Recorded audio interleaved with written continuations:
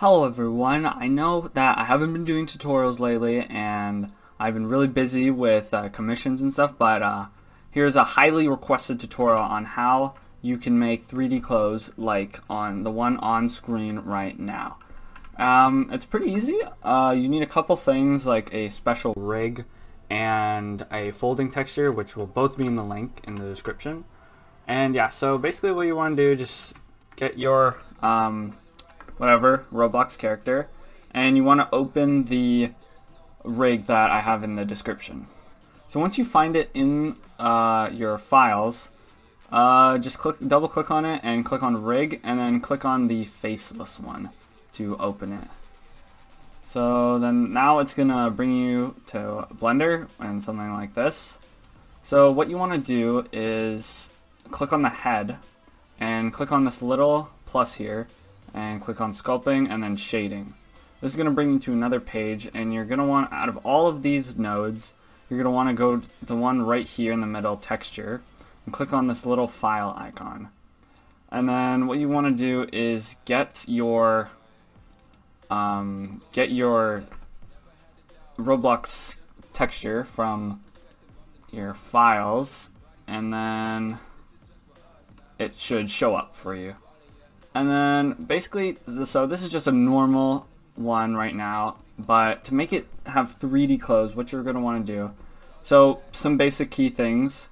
When you click H, that is to hide, and if you want to unhide it, you can click on, like, say you want to unhide all body parts, just click on a body part and hit Control H, and then I'll pop it back up. Or you can go into the scene right here, and you see how head is invisible. You can just click this as well, but those are just hotkeys to make it a little faster. What you want to do is hide the torso, so you only have the limbs.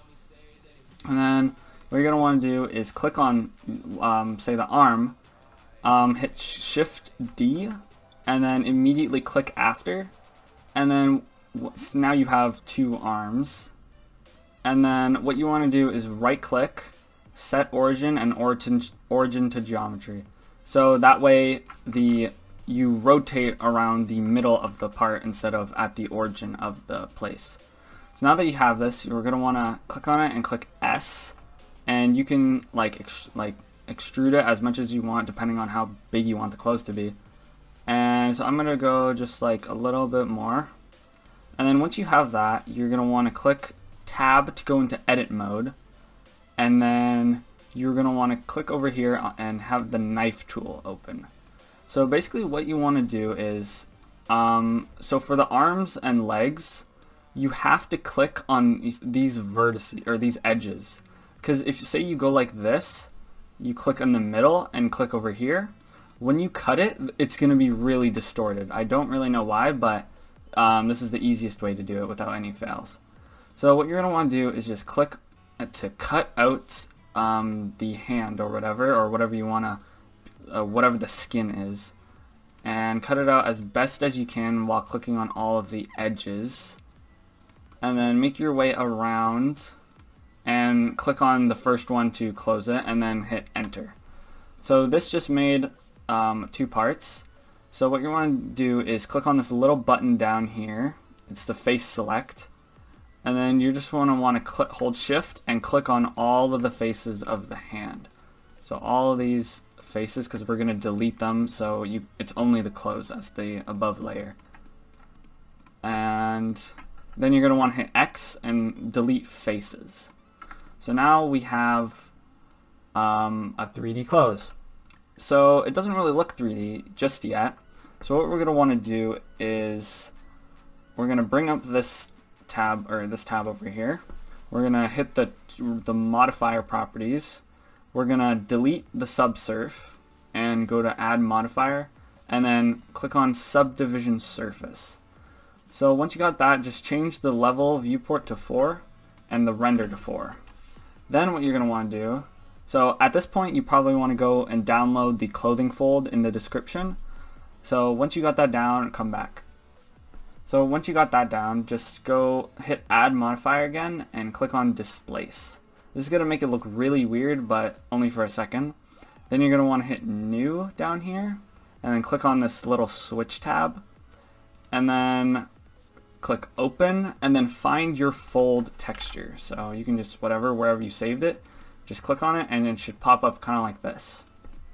Then you want to go back to the modifier properties and then change the local to object, and then this is basically your preferences. I kind of like to go with 0.2, so that's kind of like pretty like big, but you can go 0.1 or even bigger, maybe like 0.5 if you want like huge clothes, but I think I'm just gonna go 0.15. Then see, it's kind of just like there's no wind to it, it's kind of just winded down. So what we're gonna want to do is hit Shift A, go to empty, and click on plane axis. Then you just want to like move this wherever you want, doesn't matter, and you want to click on your 3D clothes, and then click this little eyedrop tool, and then click on your plane axis. And then as you can see, whenever you rotate this, the wind pattern moves, or the clothing pattern moves around, and you can change this because say like they're looking in this direction and there's wind pushing on them, so you want to make it so like it's like that, so the wind is pushing against their clothes in that direction. And so yeah, we can just put it wherever we want, just like that. And then you're just going to want to do this for the other arm. Exact same thing. Okay, so once you did the exact same thing to the other arm, now we have to move on to the legs. And this is where it gets not really tricky, but kind of annoying. But so you just want to hide one of the legs so we can focus on one. So what we want to do here is, so I guess with Nezuko's clothes, she has kind of like 2 layers. So we're going to be working with that to make it even better. So we're going to do the same thing, Shift D, click, and then set origin to geometry, and scale it a little bit more. So when you go into edit mode, you can see that the leg is super distorted, and a really easy fix to fix that is click on this yellow triangle and then scroll down, and then you should see this little button here. Once you click that, it'll revert back to normal. So that's really all you need to do. And then you're just going to want to do the same thing with your knife tool, and make sure you're clicking on the edges, not in between, because then it will come out distorted. And just click around, and see, sometimes you can't get a clean cut, so you just gotta kind of cut some of the white with it, and just keep going around. And we're actually going to do 2 layers to the torso and to the legs because she has 2 layers of clothing. So this is pretty easy. Once you complete this, you're going to want to click enter, and as you can see, when you hit enter, it gets distorted again. What you just want to do is go out of edit mode and back into edit mode, and that will easily fix it for you, and which is just clicking tab if you didn't know. So now we're going to click on all the parts that aren't the part that we cut out, so all this pink, and then we're going to hit X and delete faces. So once you got that, you got your more clothes, and yeah, so that's basically that part. Then what we're going to do is this part will be pretty tricky to do because of the vertice placement. Oh, and we forgot to delete the bottom. And whoops. Alright, so now that we got this one, we're going to hide it just for now, and we're gonna do the exact same thing, but we're gonna cut out this pink part so we have actual 3 layers. So we can go back to this, and so you see how it doesn't really match up too well. I mean, we can just do our best and find a way around it. We're basically just cutting out the 2nd layer. So, and yeah, so then we can delete this layer, and then we should have a pretty good representation of it. So we can unhide everything, and we're not done just yet, but we're getting close. So basically what we're going to do is we're going to want to do the same thing we did on the arms. So we're going to click on the modifier properties and delete subsurf and add a subdivision, and then change those properties, and then go back to displace and add your folds, and then go change this to however you like, but change this to object, and I'm probably going to put this as 0. Maybe 2 this time. All your preferences, and make a plane axis. I'll do that a little later though, since we have a lot of clothes to do. And do the same with this. So with there's a really neat trick that I'm going to show you after we finish this part that you can do with like torso and arms. You can't do it with legs because of the welds, but you just want to go into edit mode and click on this little toggle. So basically once you click this little button, then it'll basically be, it's like an x-ray tool. So what you're going to want to do is highlight on these lower faces and hit S and extrude them a bit. So now there's like kind of like a, like if I do it that big, then you can kind of see like some like depth to it. And yeah, we can kind of do it with everything else. So yeah, once you did all of your stuff to the leg, you can go ahead and do it to the other leg and add your plane axis. And I think, yeah, right there is good. And then add another one for this.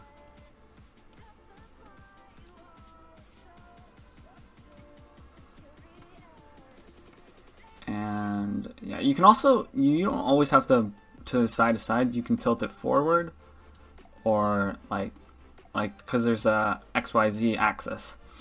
So basically once you do that with the first one, you can go ahead and hide this and do it with the second one. Okay, so now that you got your limbs done, we are going to want to work on the torso. So we're going to do the exact same method that we did before, and this also has it's going to be 3 layers because just like the legs. So first we're going to cut out the like skin from their neck, so it's not like folding their skin. And actually with the torso, you don't have to cut on all of these points. You can just cut like wherever you want. So you can remove the neck, and then you're going to want to do the exact same thing again and make it a little bit bigger so we can get the robe. And then you can just go all around the outside. And where's that point? Just so I can make it a little bit better. And you can cut out all of this.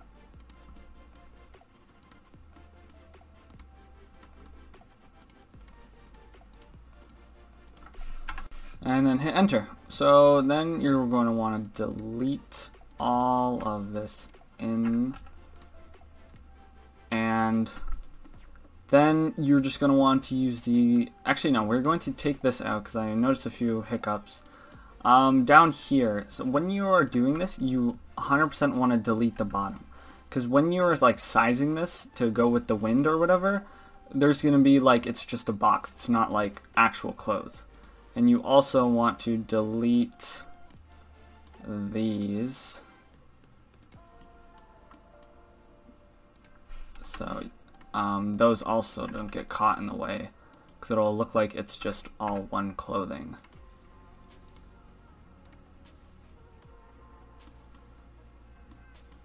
You make sure you want to do it on this same layer. And there you go. So now we can just put this back. Oops. And then we're going to want to do the same thing for the 5th time and do the clothing folds. So delete. I'm actually just going to skip over this part since you guys have done it quite a bit of time, so you should be able to easily do this now. But yeah, I'll see you after. Okay, so now once you've done that, you can just click on one of the body parts and hold Alt H and get your head back. Then that is basically the end of making your 3D clothes. So now I'm just going to save this just in case it crashes. And the reason I actually chose to do Nezuko is 1, because we can do multiple layers of her clothes, and 2, because I'm actually working on a collection from the Mugen Train Demon Slayer movie, and I'm making a GFX for every character. So you can actually join my Discord server if you want to see sneak peeks on it, because I will be I already uploaded some of them from there into the Discord. And also every 10 subscriber milestones I give away a free render, which is basically just the character and poses, nothing in Photoshop yet. And I do that every 10 subscriber milestones, so you can get them in my Discord server. So if you do want to get some, it's free for everyone in the server. It's not like a giveaway yet. Maybe once I get more members. But yeah, if you want some free ones, you can go there. So now you just want to import your props, and they might be backwards, so just turn them around. And boom, we have our Nezuko with 3D clothes. And yeah, now you can start posing and make a super cool GFX. So I hope you guys enjoyed this video. Make sure to like, subscribe, turn on post notifications, join the Discord server if you want some free renders every 10 subs. Get your family to sub just so I can hit the 10 milestones. But yeah, I hope you guys enjoyed this video, and I can't wait to see what you guys come up with.